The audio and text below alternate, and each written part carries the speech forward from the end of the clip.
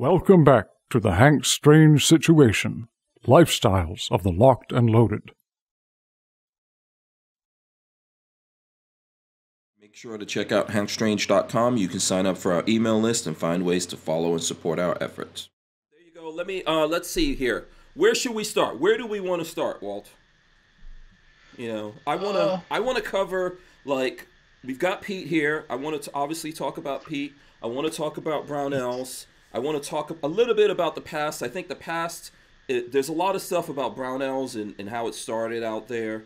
And for sure, I'm always happy to talk about that. And there may be people who don't know. So I would like to get into that. This is the only thing that I have planned. I want to talk about the past, what's going on right now, and the future. Awesome. Yeah, the future being the biggest, most important part. What's up, Walt? Yep. No, well, I mean, I'm familiar with Brownells from the past. Yeah. Getting the catalog in the mail, which was kind of like at one time you get the catalog in the mail and just look, oh, look at all this cool stuff. You know, Look at all this cool stuff. You know, kind of like the Sears, like the Sears catalog, maybe. Well, yeah, just women in lingerie, you know. Yeah. But yeah, the same kind of stuff, you know, like oh, look at this cool, you know, all this paint and all this stuff like that. And I mean, that was a gunsmith thing, or some of the people that worked on their guns, you know, their firearms. And a lot of people didn't know who Brownells were. I mean, there were shooters and gun owners because they weren't working on their guns. So, what you guys have done lately, I think, is I'll say genius a little bit. It takes a team. And I collective about genius, that too, collective genius. I think there's been some conflict probably in that process too, I would imagine. And forces against these. Easy. What was that, Pete? Nothing worthwhile is easy. So. Yeah, absolutely. Brian Quick is asking if your microphone is on. I can hear you. If you guys aren't hearing Pete out there, let us know so that we can correct that. Lola, are you hearing Pete? Can you hear me? Yeah, I can hear you. I can hear you. Go ahead, talk, Pete. Yeah, I guess your voice is not matching. Oh, I'm not matching up. Yeah, that's just going to be a little bit of the delay and stuff like that going on here. Okay. Don't worry about it too much. That's because, you know, everyone's live. We're breaking the internet here. I'll make sure that I'll turn off some of my internet stuff. Yeah. So to get my mind straight, it was your dad or your granddad that started Brownells? My grandpa started in 1938. Okay.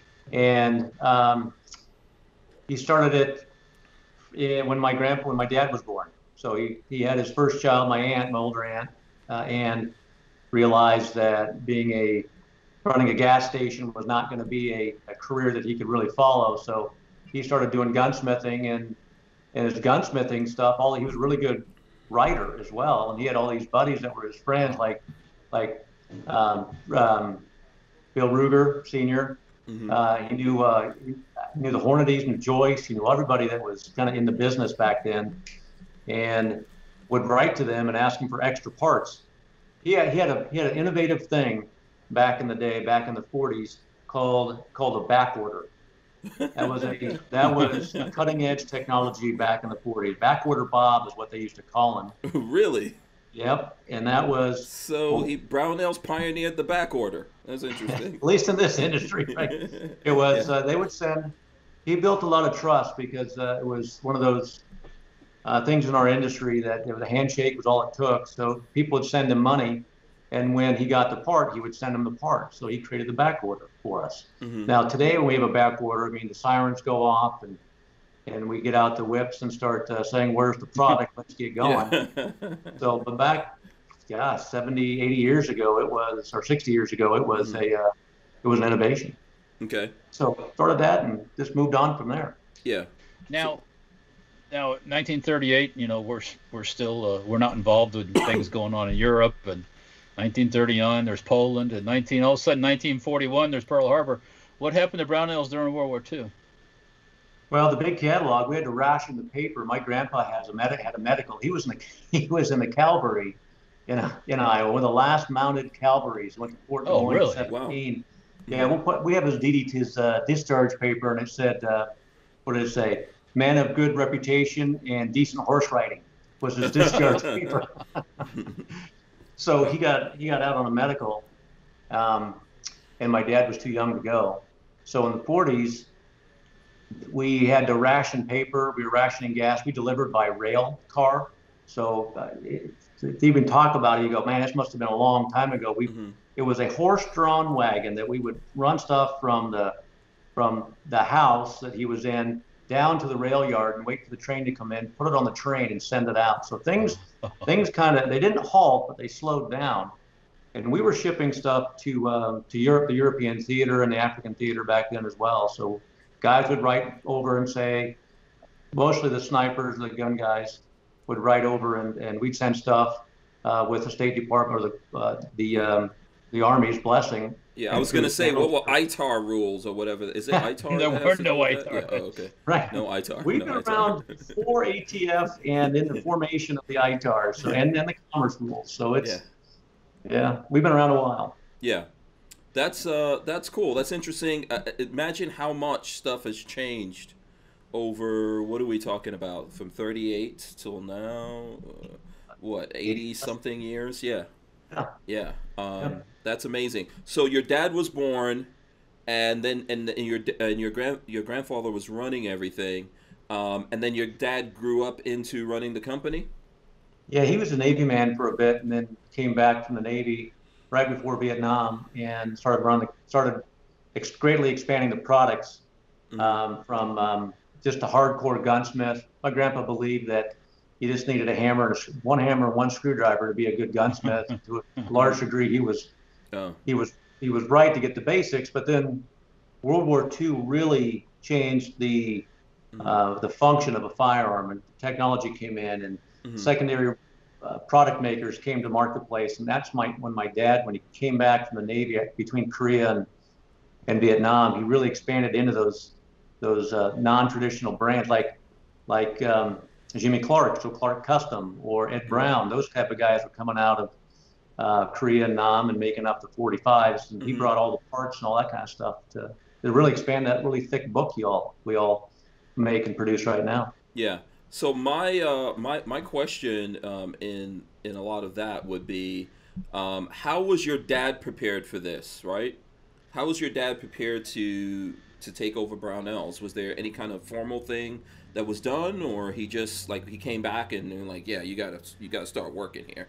He basically came back and started a family right away, and so I needed a job, Grandpa, and he jumped right in. It's I think employee number 17. 17. Oh wow. Okay. Yeah. So it was a small company back then. Yeah. What number? By the way, the sun is creating some serious problems over there in your place. I don't know if there's probably a shade or something. He's got a sun mustache. Yeah. Yes, sir. I don't know. Yeah, I don't know. Yeah, there's a reflection. I don't know if there's any way to close off a window, or we'll just have to wait. The sun is setting. Yeah, because it's. I can move this way a bit. No, it's cool. It's cool. Don't worry about it. We'll survive. Oh, I see what it's doing. Right. Yeah. Yeah. Sorry, guys. Yeah, no, that's cool. You can't see me. Huh? Yeah. So, I don't know. Where were we on that? Okay, and I was going to ask if Pete can go a little bit that way so that he's not cut off when you do the break. Yeah, Lola was going to try to get you to position, but yeah, listen, for the next couple of minutes, it's going to be tough anyway. There you go, right there, right there, right there. Go. How's that? Oh boy, yeah, right, yeah. There you go, right there, boom. Okay. Okay, so you guys know Thanks, Lola. you guys know Pete's not a vampire because the sun's not taking him out. We got that one covered. If anyone's worried about it, right? Confirmation. Yeah. Yeah, he's good there. Okay, the sun's going to keep moving no matter what we do. At some point, it's going to go down. There we go.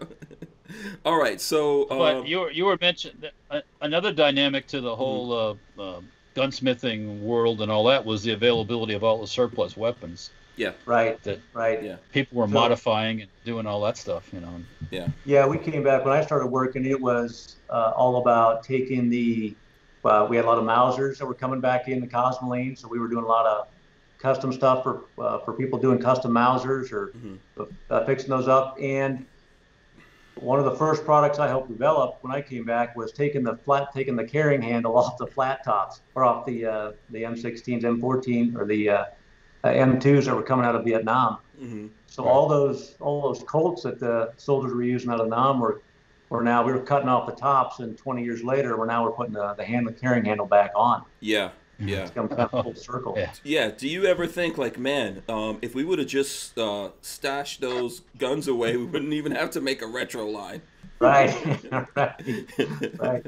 You know, just be. Well, let me back up. If the U.S. government didn't destroy all that stuff, right, you would have plenty of that stuff. But I've seen stuff that they destroyed, like, for example, out at MacDill Air Force Base here, when they updated all their old AR-15s and early M16s to like M4s, they just basically take all those old parts and cut them up. Yeah. Threw them in the dumpster. Yeah. So, why would they do that? There was no way to salvage them. I'm assuming they were machine guns or something they didn't want. No, an upper's an upper, a barrel's a barrel. It doesn't know if it's a machine gun or semi-auto. That's the rules, my friend. Yep. Why do we dump armored personnel carriers and make a reef in the water? Oh yeah. Don't start. Yeah. Yeah. We do. We Listen, the fish like it. I don't know. Right. Here's the example I use. The U.S. government, in Britain, you can't own a 22, but you can buy a tank. Right. Right. But over here, you can own all the guns you want, but the government won't let you have a little bit of armor. They're scared, they're going to do something bad. So I don't know. Yes. No. That's tanks for everyone. I agree. Yeah. I stumbled into some early AR stuff when they did that. Somebody I knew was in the military out there and actually pulled stuff out of the garbage can. Mm-hmm. Their early pre trapdoor stocks.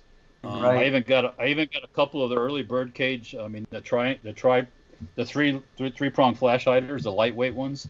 Mm-hmm. But I saw parts cut up that was like, holy cow, man. I mean, for a long time, nobody wanted that stuff because it wasn't the latest thing. But now that whole circle of life has came back around to the retro stuff, and people are crazy about stuff. Mm-hmm. So, yeah, it's the way it goes. Do you guys have an informal or formal kind of like library or museum or something of all the guns going back? We do. It's an informal one. We have our helpline, the Gun Techs. Mm-hmm. When you call up and ask for some gunsmith help, you talk to this group of people there that've been helping out other gunsmiths and do-it-yourselfers for decades. They've got a library, but it's guns that they've been working on, so it's not this pristine museum type stuff.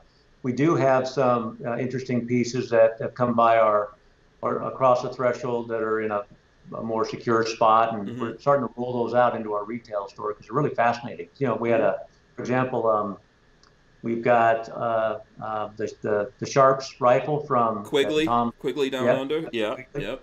It's coming back. It's out at the NRA right now, but it's coming back. Mm-hmm. And we've got some other things. Got a pygmy gun back in the 30s that my grandpa got from a guy that was over in the Pacific. Oh, okay. We brought all that kind of stuff back. Yeah. So we got some neat things. Yeah.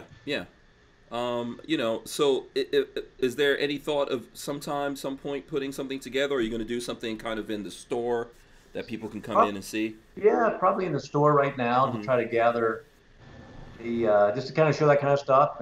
And I like all my firearms are using. You go out and use them and touch them. So we don't want to have it behind glass. No one can touch it. So it's going to be kind of stuff that we can get out every once in a while and show people and let the gunsmiths out there who've never seen some of these guns get their hands on it. Yeah, absolutely. Make sure to check out hankstrange.com. You can sign up for our email list and find ways to follow and support our efforts.